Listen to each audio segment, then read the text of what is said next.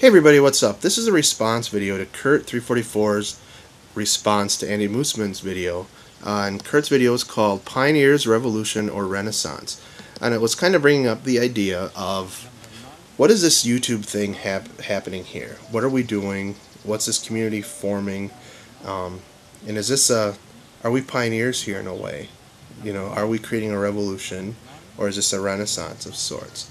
And I kind of looked up the definitions of all these terms, and I just kind of want to talk about each one real quickly. Pioneers. I don't think we're pioneers in any way. I think that YouTube, if anything, is just a fleshed out version of, or just a higher level of, kind of like Yahoo Instant Messenger or a discussion board or online chatting. Especially probably like discussion boards where I put an idea down, you respond to me, people go back and forth. Now the beauty of YouTube is, for the most part on a discussion board, you have to have something in common. You know, I'm on a Star Wars discussion board, let's say, or something about Lost. Everybody has something in common, an interest. Now granted, a lot of our subscribers, the people we subscribe to or who subscribe to us, obviously have something in common with us, otherwise they wouldn't be watching us. But that's not necessarily the case. You know, I've got a lot of subscribers who aren't into comic books or the music I am, but for one reason or another they like watching my take on it, and vice versa. There's a lot of people I subscribe to who have a very different outlook on things, but there's something about them that I like to learn from them, that I take away from them, or that I can bring something of mine to theirs and vice versa. So I don't think we're pioneers. I think YouTube is just a higher level of technology to do the same thing. Now revolution. I don't think this is a revolution either, because what are we revolting against? If anything, I think it's evolution. Like I said, it's evolutionary in terms of communication. But I don't see the revolutionary side of it yet. I don't see us banding together and saying, damn it, I've had enough, throwing our tea off a harbor, you know, whatnot. I don't see, you know, I see us banding together against modern issues and people talking about, say, the war, politics, national health care, whatever. But at this point, I don't see the revolutionary state of that. I don't see there being a real power yet in this YouTube community. Now that's, I gotta watch how I say that, because as I'm looking at one of the videos here, there's a big banner, Choose 08. I see all of the you know, politicians are getting involved on YouTube. They're getting involved on MySpace. The musicians, the artists, they all know this is a way to communicate to people. So I don't think this is gonna be revolutionary in that way. Now evolutionary, I agree 100%. We're evolving with new ways to communicate. We're able to communicate with each other via cyberspace to people we've never ever talked to before. And I think that's where the Renaissance part comes into it. My definition that I'm looking at here of Renaissance is a revival or renewed interest in something. I think that something we're talking about is each other, is humanity. Never in a million years would I be communicating to 90% of the people that I communicate with on YouTube, which translates over to Stickam. A lot of times we'd have nothing on the surface in common, or just logistically, when I chat with Beth, silverscreamgrl, she's in Hawaii. There'd be no reason to really communicate, but we somehow found each other. Same with Kurt, he's in LA. What does a guy from LA and a guy from Wisconsin have in common, you know, on the surface? 21st Century Cat, he's a comedian from the UK. I'm a kid from Wisconsin. What do we have in common on the surface?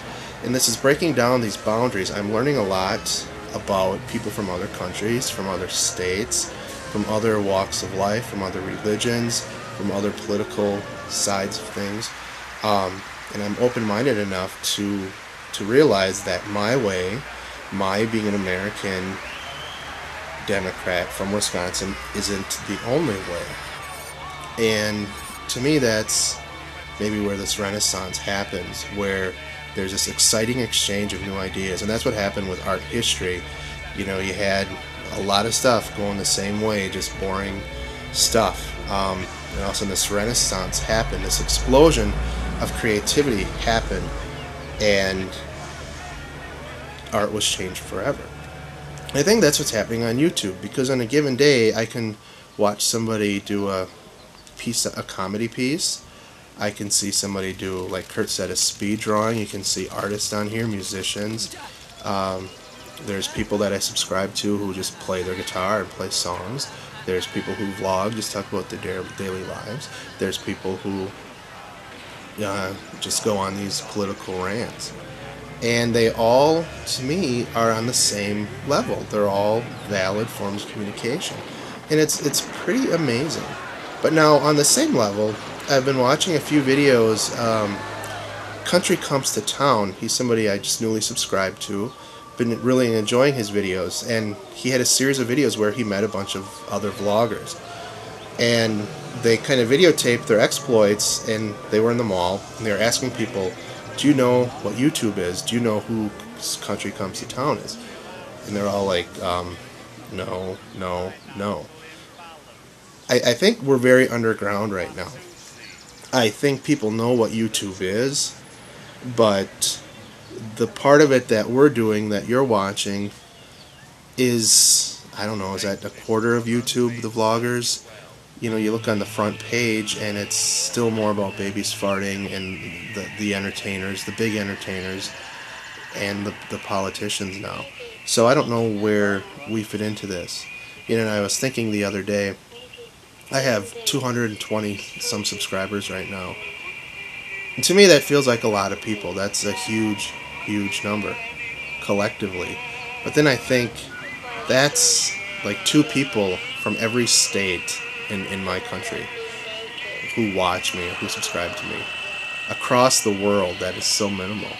But yet we're growing in numbers. You see some of these people with 13,000 subscribers. Even, just Allen has over 1,000 subscribers right now. The town where I live has a little over 2,000 people. So you start thinking of it in those terms, and we are making leeway. I think it's going to be like vlogs, or blogs rather, where I know a lot of people I work with may know what a blog is and stumble upon it, but it's not the norm. None of them do it. And the same with these video blogs. Few people I work with who maybe even stumble across YouTube, they might know what it is or that people do it, but they don't get it. So it's going to be an underground thing, but I think it's going to be a renaissance of communicating with each other. And back to the evolution side of things for a second. At work, we spend thousands of dollars on all these high-tech ways to communicate with each other. None of them are as efficient as something like Stickam, Yahoo IM, even YouTube, to just communicate with each other. And I think all these websites, these new things that are out, are very simple ways, but very powerful ways that the mass media maybe is finally looking at embracing, but not completely. I think give this 5 years, and I think YouTube will just be a way that I'll be able to communicate with, say, a friend in Arizona. It'll be a way of sending video emails. It'll be a way of communicating via the phone. A couple of my friends I don't talk to on the phone anymore. We just Skype with each other. So the possibility for communication, for meeting new people, and look, we're all meeting each other this year. All these gatherings are happening. So it's happening. Anyway, I'm running out of time. Thanks, Alan, for food for thought. I'm just kind of babbling today. I'd love to hear your thoughts. Drop me or Andy a response video, or Kurt. And that's all for now. Thanks for watching. Talk to you later. Bye.